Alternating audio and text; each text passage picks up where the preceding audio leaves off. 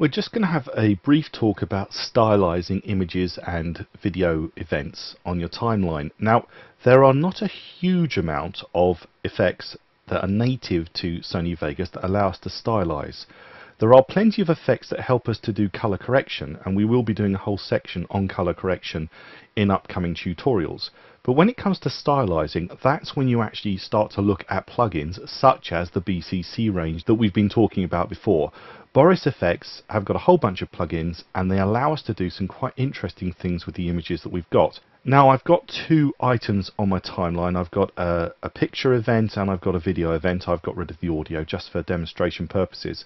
And I'm going to start applying some of the Boris effects that we can actually stylize, just to show you or give you an indication of what they can do. So if I go to my video effects tab, remember, if you haven't got it, you can go to view and you can go down and find video effects. There it is, and make sure it shows. Okay, so we've got that there. Escape to get back.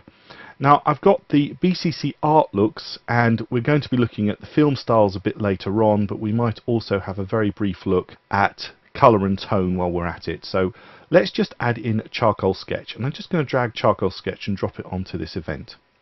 And instantly we can see we can come up with a very interesting stylized look, and you can reduce or increase the amount of how it looks simply with the effects controls that are here. So you've got different looks. We've got dense, dirty, expanded, hard and fat, spare and expanded. So you can go through all of these various options and play around with them and see what they come up with and what actually is going to suit you. But actually, what I often like to do is start off with the default and start playing with the default. So we've got compare if we want to, which allows us to compare side by side the original with the change we've made. So if you do add an effect on BCC, most of these has got this compare option, so I can go side by side and I can change exactly which bit I'm looking at simply by sliding this slider, and I can double click, take it back to the original look. Also, I can do an offset. So which bit do I want to look at, which bit is going to be the original. So you can actually play with those if you want to do a side-by-side look. I don't think I need to, but be aware that you have this option which can see the original and the changes that you've made and help you to make wise choices. But for this demonstration, I'm just going to take it to off. Temporal smoothing is to do with over time, so if it's a bit stuttery over time, you can actually add in temporal smoothing. You can soften the whole image up, and as you can see, that's removing detail. And you can play with the appropriate line depth. So you can see at the moment our line style is heavy. We could go for medium, we could go for light. It depends what you want to go for, the sort of look you're looking for. If you go for light and you soften it up, you can get a really mild pencil drawing. Okay, I'm going to take that back to, I think I'm going to go for heavy. Line threshold is simply going to say what actually acts as something that we would draw a line with. So basically it's detecting the edges, and we're telling it how smooth or what level of detail needs to be showing before we're going to draw a line around that edge. So you can take that right down to very minimum, or you can have an awful lot of detail added in, and if you add in more detail you can see it starting to add the sky, and it almost looks embossed. The width of the line is what it says on the tin, how wide are those lines going to be, and then how soft are those lines going to be. So you can kind of blur the image to create a very stylized look. And then your advanced options, I'm not going to go through all of them, but you can boost the contrast and you can play around with all sorts of different bits just to change the style of what you're doing. And you can play around with these, but you don't have to stick with black and white. Obviously the foreground colour is black. I can go in there and say, well, you know what, I want it to be blue, or very mild blue, or perhaps a very dark blue. And you can just play around and change those as you need for your creative purposes.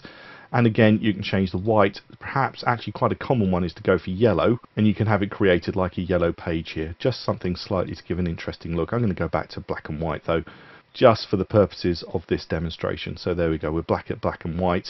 And you can play around with that, you can inverse the colours. You can do all kinds of bits and pieces just to create a very stylized look. Okay, so that's one option, but what if you then actually create a look that you like, but you actually want to add a bit of colour to it? Well, that's when you can add another event in your plugin chain, and you can go and we can actually choose, say, one of the colour and tone options, and we could say add colorize.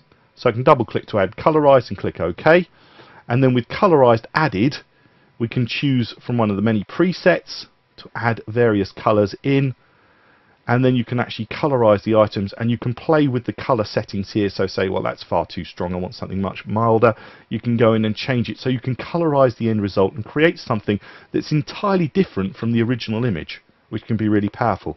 Now I'm just going to get rid of both of these, and I'm going to show you something completely different this time. I'm going to click here to apply, and I'm going to go back to Art Looks, and I'm going to go to Tile Mosaic, which is one of the ones I love to use. So Tile Mosaic, add that in, click OK, and instantly we create this really stylized look, which is actually quite common, and I've seen it done before on cartoons and bits and pieces. They want to show it as if it was an old-fashioned tile, and you can play around with the seed. Seed basically says a different starting point.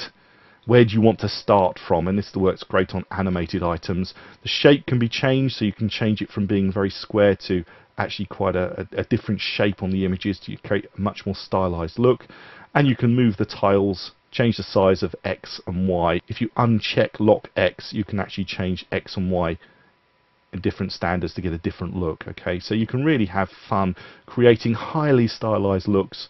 They're embossed, you can add noise, you can even then go back and say, well, you know what, blend it with the original somewhat.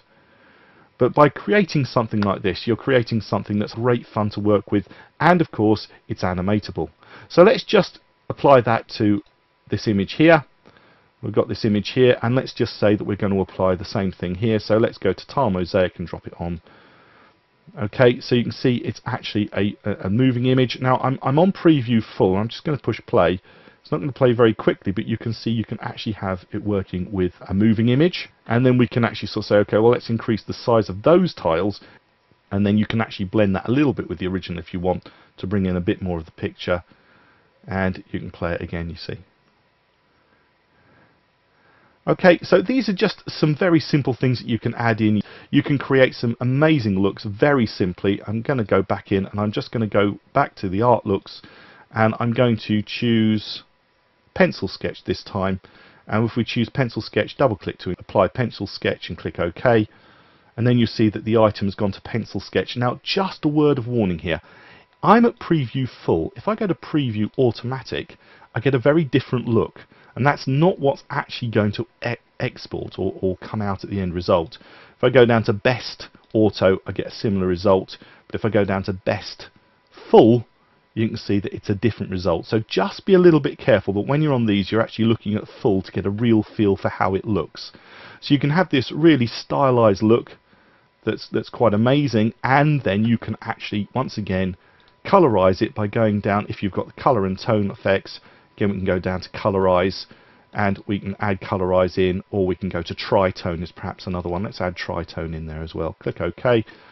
There's tritone, turn off colorize, but we've got tritone, and tritone we can choose which colors are in our tritone. So we've got black color, midpoint color, white color. So white points are the highlights. We can say, well, do you know what, I want those highlights to be, let's make them slightly yellow again. So there we go, down slightly greeny yellow. We can create a completely different look and just have 3 colors to create these looks that we want. So just be aware that if you have decided to buy the BCC color selection, you can do some amazing things with these different plugins. You've got a whole bunch of different color ones. There's not time to go through them all. I will be showing you the video scope a bit later on inside the colors, but the Art Looks also allow us to do all sorts of things, such as creating a watercolor look to the actual footage you've got. So if, just for example, click that one, and I'm going to turn off the other ones and the Pencil Sketch. And you can start playing with the watercolors and going through the presets to create all sorts of different looks, which you then need to, of course, modify and change to create a much more smooth or dreamlike look with these different plugins. But if you're looking at creating very stylized looks, then you need to look at these sort of plugins that allow you to create some really interesting looks. And when it comes to color correction, we're also going to have a look at this film style section here, which allows us to really create some film process looks, which are very difficult to create otherwise inside of Sony Vegas. I hope you found this tutorial useful. My name's Andrew Davis, and thanks for watching.